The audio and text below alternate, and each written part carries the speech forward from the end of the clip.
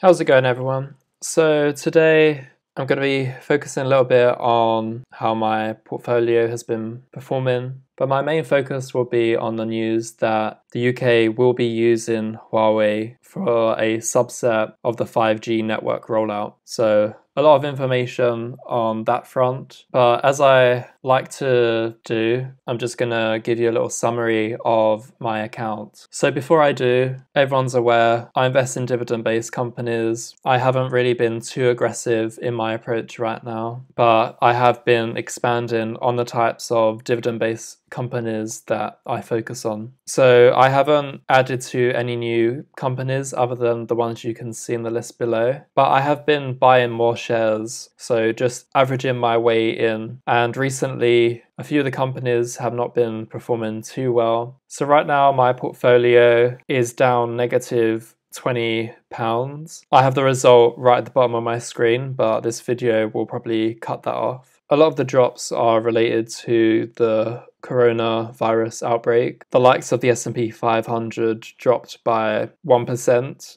and that was actually quite a drastic drop, considering the likes of other types of viruses have actually caused more deaths. But markets always react very aggressively. They think about worst case scenarios, and I'm all in all not gonna be changing anything that I do. I'm just gonna be adding to more positions as the months go by. I've always said the lower the price, the more happier I am. So the account is taking a bit of a hit, but it's really not a problem, and I can benefit from that decline in the market. Quick announcement. Are you interested in starting your own investment journey and want to receive a free stock worth up to £100? All you have to do is create an account and deposit £30 or more. Trading 212 is available for European residents also, so head over to the link in the description.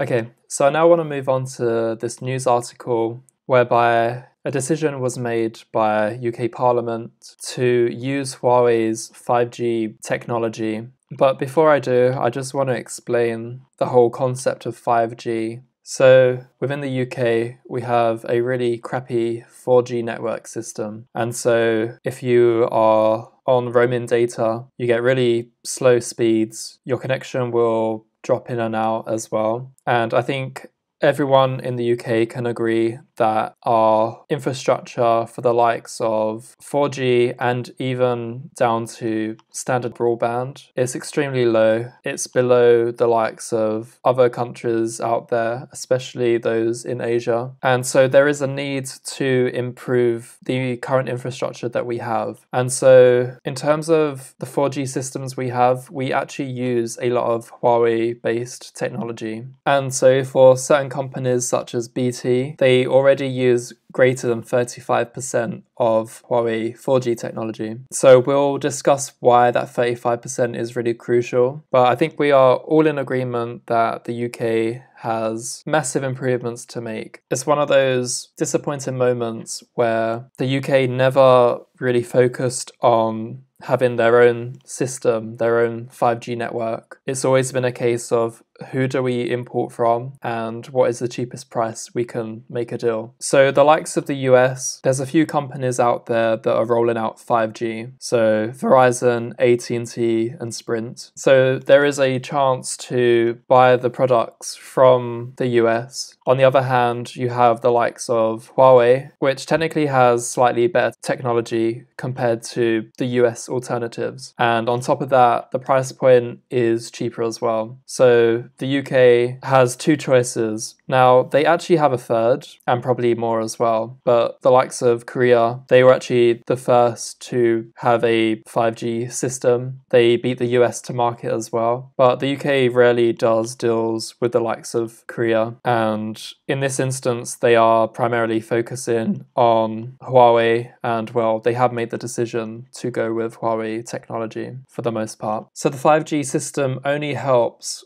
with respect to that wireless transfer. So taking your phone as an example, it connects wirelessly to a base station that's connecting to a 5G node. But behind the scenes, the key part of having a 5G network is having a fiber optic cable.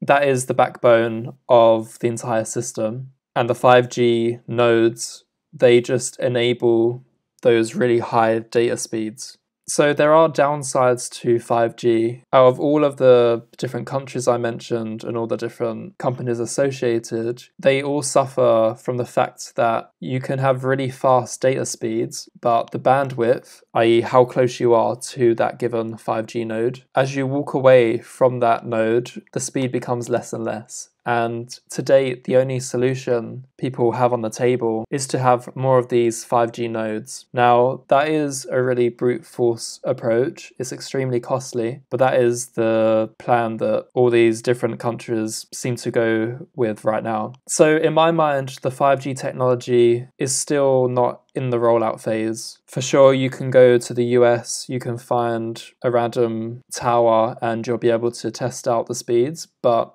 until there's a massive rollout, you're not going to have great coverage with a 5G network. So your phone, should it support 5G, will just keep switching between 4G, 5G. So my personal view on 5G in general is that the tech is not at the level it should be. Now, for sure, you want more people to pay high premiums for their 5G enabled phone, and that helps to drive the adoption of 5G and in turn allows the rollout of more of these 5G nodes. But I do feel like there should be more research involved before everyone decides to go full force and have one of these nodes everywhere for the system to work correctly. For the UK specifically, the sole focus should be on having fiber cables, ones that allow for gigabit speeds, and the UK has roughly 10% coverage, which is an absolute shambles. Okay, so to give more background with respect to this article that I'm going to be talking about, it requires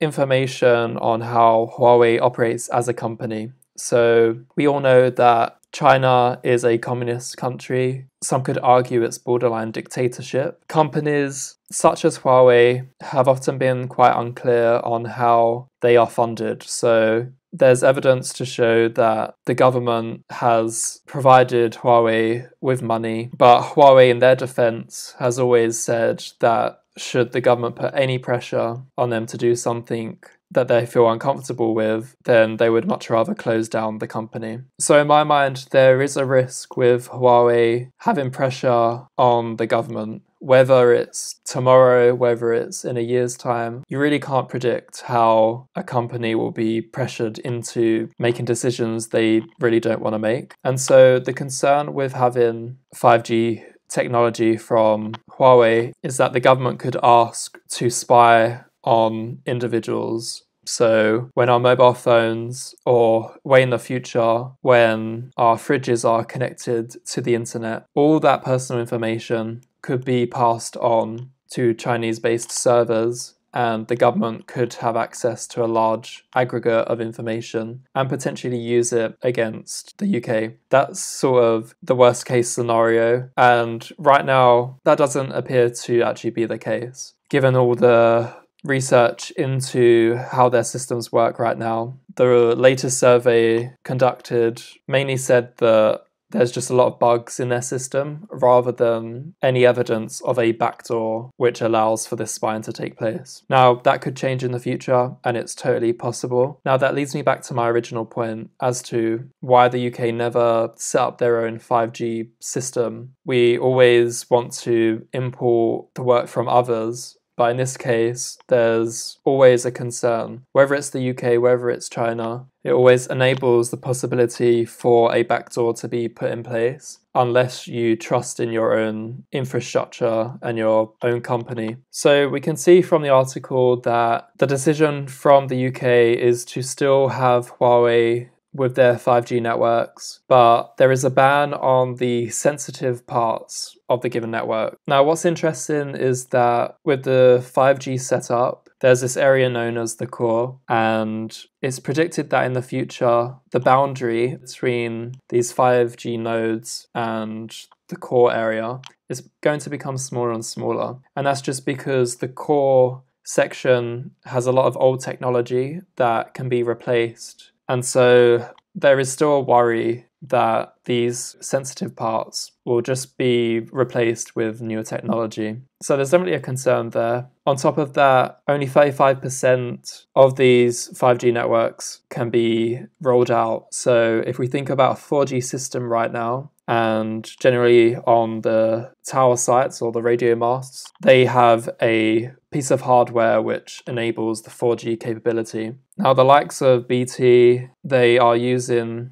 more than 35% of Huawei-based technology right now. So that in itself will cost a lot of money just to swap out the existing 4G network and then on top of that have the 5G network. There is certain situations where you still need the underlying 4G technology and then have the 5G on top of that. So this decision, although I agree that it seems helpful to limit and have other types of companies out there, at the end of the day, you still have 35%, and that information that you send through the system could be sent to the likes of China and they could be, monitoring, etc. So limiting the network doesn't really solve a great deal. Information will still travel through a subset of the network and vast amounts of information could still be sent out. And so on top of that, we have some areas that are fully excluded, so military bases and nuclear sites. I fully agree with that. I just worry that the technology that we have in place is going to be pretty rubbish. But it makes sense, right? So if you have a piece of technology that you have any element of doubt, you should still protect yourself from the most critical areas. Now, the downside is that any public information that's going to be flowing through the periphery, and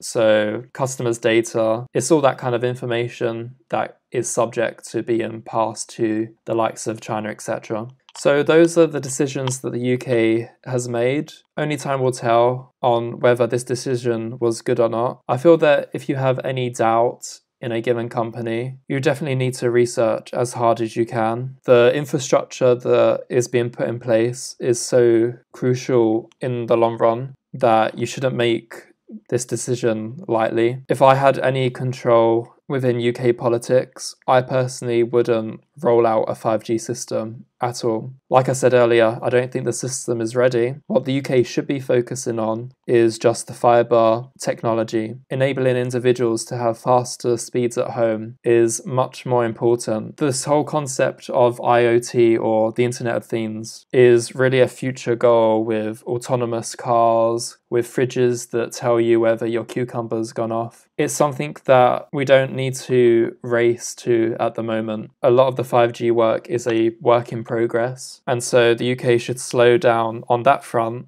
and just focus on having fibre optics installed pretty much. Now, from the political side, I just want to talk about the US-China relationship. So all through last year, a lot of tension with the trade war. And so with the likes of Huawei, a lot of people are unaware of the CEO. His name is Ren Zhengfei. And so his daughter, who is still the CFO of Huawei, so she's currently in Canada. She was arrested by the US requesting, and the announcement was that there was financial fraud charges against Meng, which is the CEO's daughter. So from the political standpoint, there's definitely a lot of pressure from the US on other allies such as the UK to not do any investment with the likes of Huawei. Now, the UK being the UK, they want to make their own decisions, and that's perfectly fine. You have a situation where the US isn't ready with their 5G network. It's more costly. So if I just scroll down a bit, we can see that Huawei previously pledged to invest 10 billion to 20 billion on R&D, which is research and development. And that was back in 2017.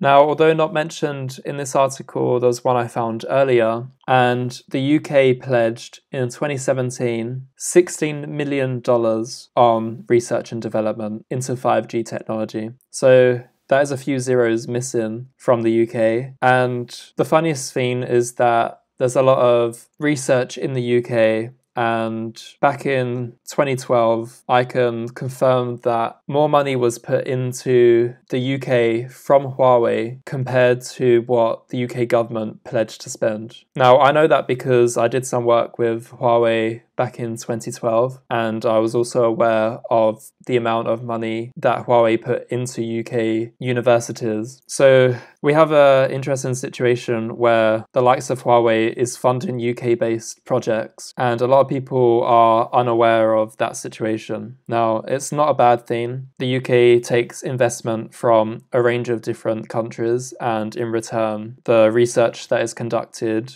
has a net benefit. In this case, for Huawei, the UK has just lacked in the funding required to have a secure system, and it's somewhat unfortunate that the UK is in this situation. So that's all I really wanted to say. To summarize, everyone has a range of viewpoints, whether you think you should take US-based technology, whether you should stick with Chinese technology, or in my case, whether you should just put a hold on the 5G and just focus on the fiber optic side of things. People have a right to be concerned, but hopefully in the future, the UK can look at this, try and learn that they really are lacking in some of these fundamental pieces of technology. The decisions of today are going to be looked back on by individuals in the future, and they're really going to ask the same questions that we've asked today. Why was there a lack of investment into such fundamentals? And outcomes of today we will only find out in the future. So that's as far as I really talk about UK politics. It's whenever there's some technology involved. Hopefully that wasn't too boring. And with that said, I'll catch you in the next one.